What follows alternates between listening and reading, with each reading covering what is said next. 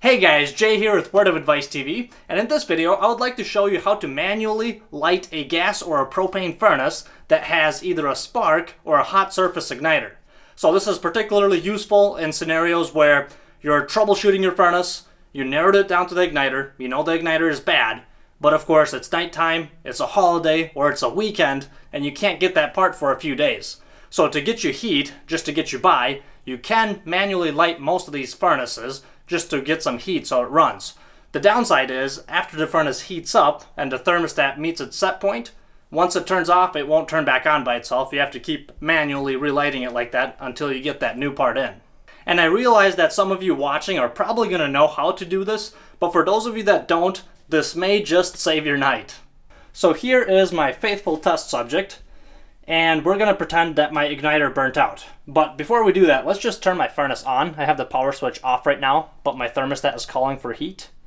So once I turn this on, let's just see how it looks like in a normally operating furnace, just so we can see the furnace sequence of operation. And if you want more info on the sequence of operation, I kind of break that down and explain every single piece of it in my video, Furnace Sequence of Operation. So if you want more info, check that video out.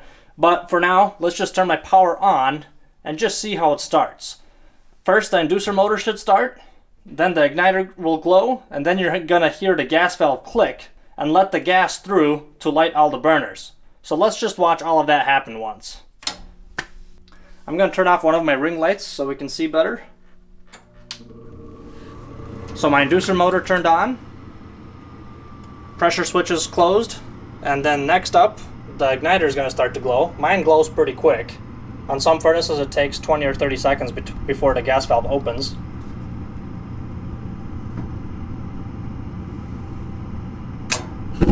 And that click you just heard, that was the gas valve opening.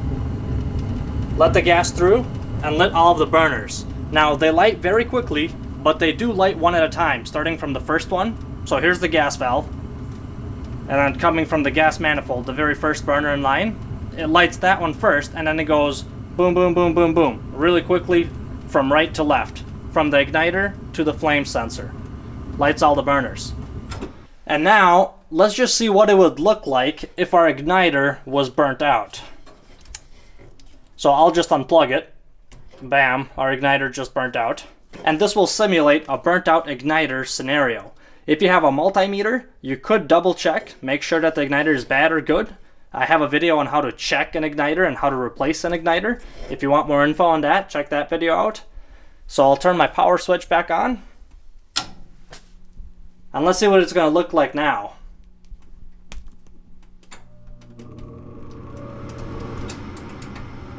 So once again, my inducer motor came on. That closes my pressure switches. And right now my igniter should be glowing, but it's burnt out, right? So let's see what will happen next.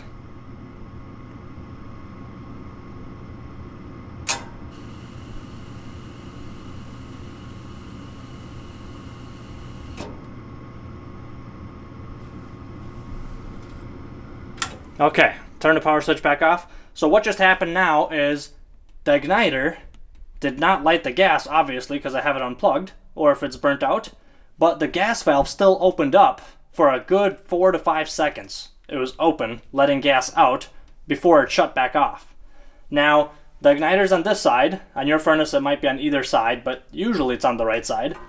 The igniter's on this side, the flame sensor's on the last burner. And the purpose of the flame sensor is to turn off the gas valve if it does not sense that there's a flame. And I do have another video that talks in detail about the function of the flame sensor, how it works, and how to troubleshoot it, the whole complete thing all about it. So if you want more info on the flame sensor, you can check that video out. But anyway, back to our gas valve. It opened up for about 4 seconds before coming back off. During that 4 seconds, that's when we can light it manually.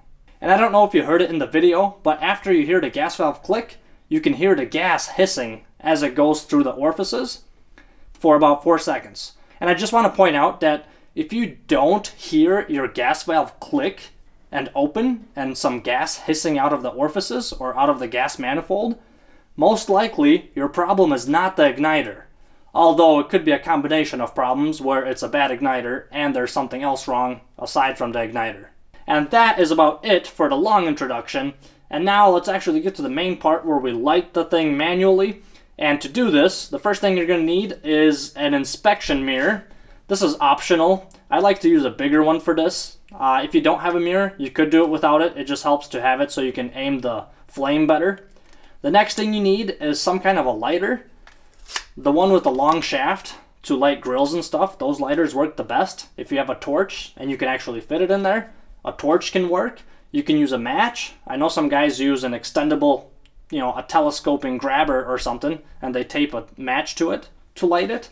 And the last method would be to use a lighter. This is the least preferred method, but that's the one that most people will actually have.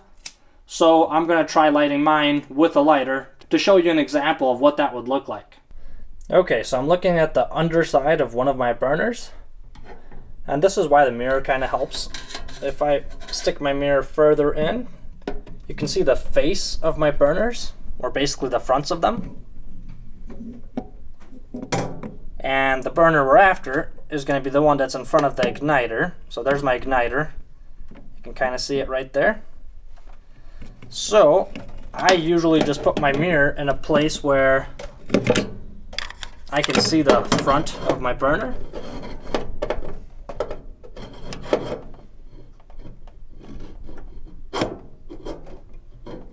Right about like that. That way when I stick my lighter in there, I actually know that my light is going to be right in front of the burner when I'm going to be lighting it. Okay, so I'm going to turn the power back on and light this thing with a lighter.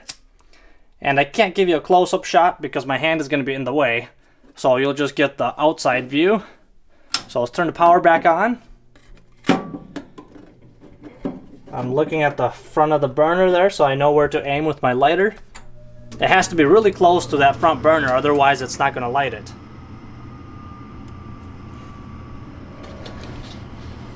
So pretty soon here,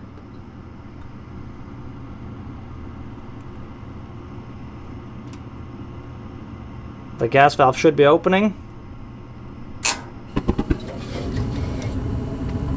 Bam! It lit very smoothly. So I turned my power back off, but basically what you're trying to do is when that gas valve opens up, you want to have the light already there.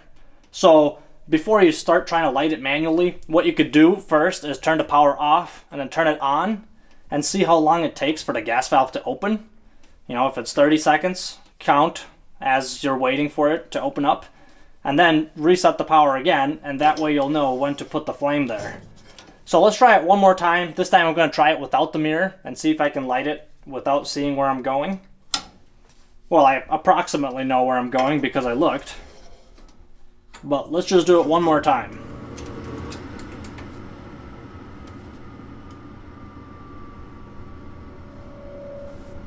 Okay, so the gas valve should be opening soon.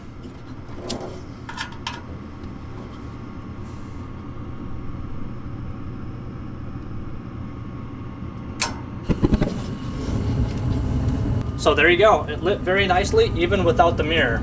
So the mirror is optional, but of course some kind of a light, a flame, you do have to light the thing. So that is how to manually light a furnace.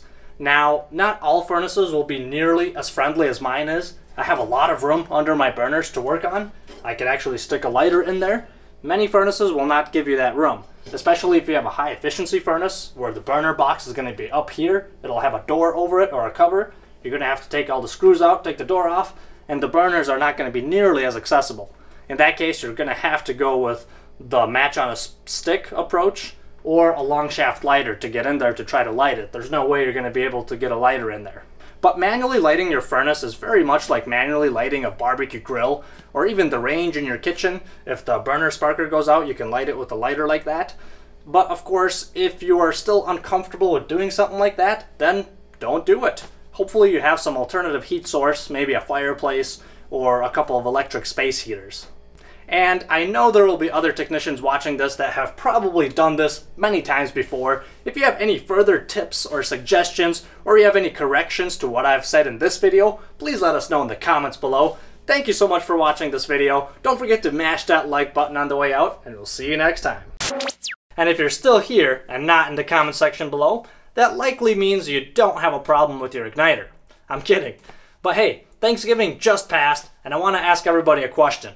What comes at the end of Thanksgiving? If you guessed dessert, you are wrong. What comes at the end of Thanksgiving is, in fact, the letter G. And if one lame dad joke was not enough, let me give you another. Why did the turkey not have dessert? Because it was stuffed.